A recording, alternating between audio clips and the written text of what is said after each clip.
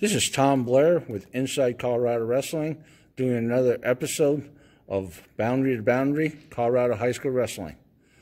Today's guest is ThunderRidge coach Mike Carver. He's the head coach as his freshman year as head coach or rookie coach. How's it going? It's going well.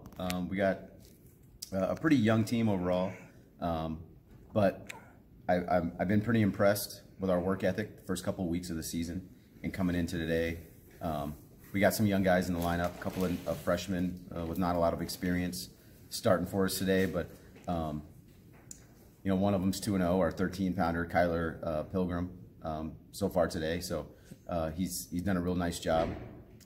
Really good instincts for a young guy, and you know, we do have a couple of pretty solid seniors. Two returning state placers, Aiden Okamura at 126 and Brock Schilling at 195. So kind of look forward to big things from those guys. Okay. So let the wrestling community know a little about your background. What was your wrestling background and your coaching background? Sure. So I grew up in Virginia, in Northern Virginia, and wrestled in high school there. I went on to college at James Madison University and wrestled for a year there.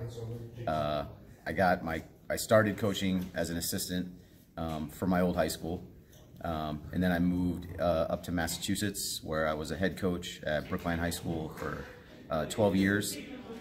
When did you coach there? I coached there from 2003 to 2015. Right. And then I took a couple years off, and before I came out to Colorado in 2017, and I've been at ThunderRidge since. Right. Okay.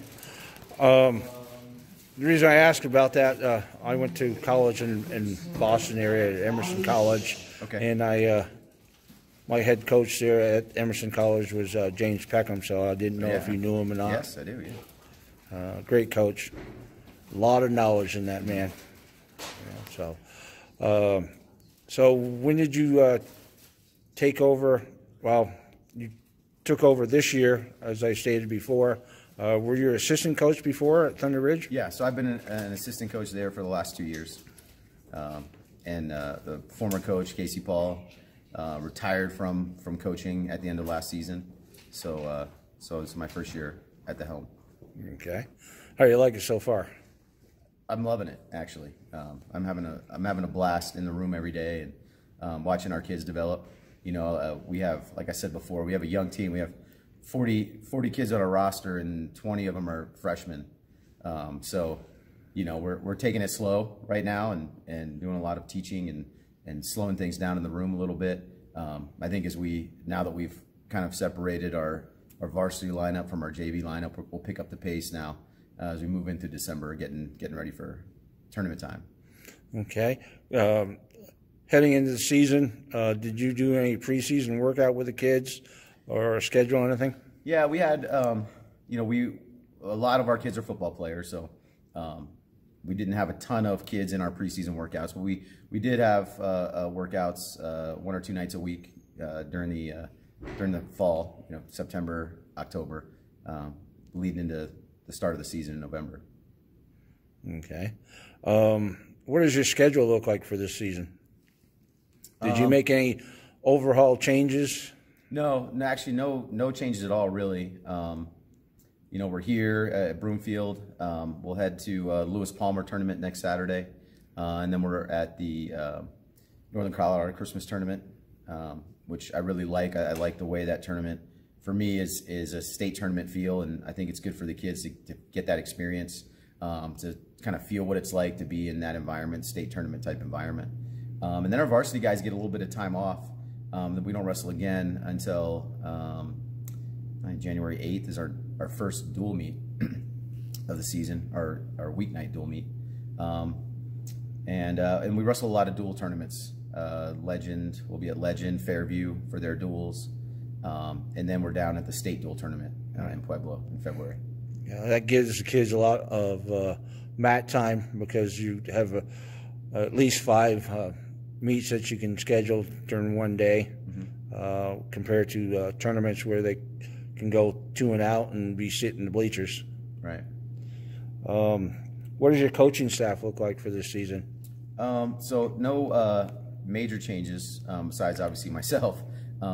We have Jim Flynn, who is a longtime assistant coach at ThunderRidge. He was a Division I wrestler at the University of Missouri, but he'd been with Casey Paul for 16 or 17 years. So he stayed on staff. Mark Carnes is also another one of our assistants, and he's the strength and conditioning coach at the high school. And the addition of Jonah Holden, a former state qualifier for ThunderRidge, is he's working with our heavy guys. So he's the only new coach.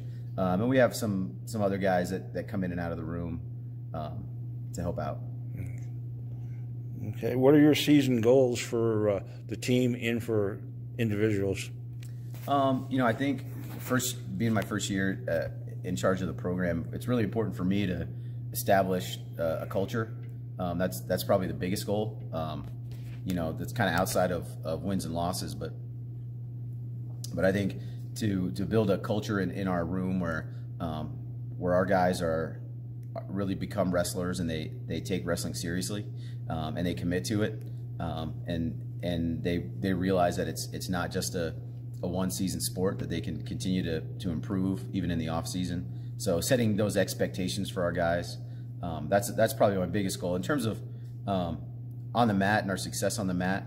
We've been kind of a middle of the road team the last couple of years. I think we've started off today nicely with 2 wins. So I think overall as we wind down the season, I look for us to be well above a 500 team. And then we have 2 returning state placers. I think I would like to see some of our upperclassmen who haven't quite gotten to that level yet, qualifying for the state tournament. I think we can have 4 or 5 state qualifiers this year. And that's my goal for our individuals. Okay. Well, thank you for your time today. This is Tom Blair with Inside Colorado Wrestling. Good luck in the season, Coach Carver. Thank you.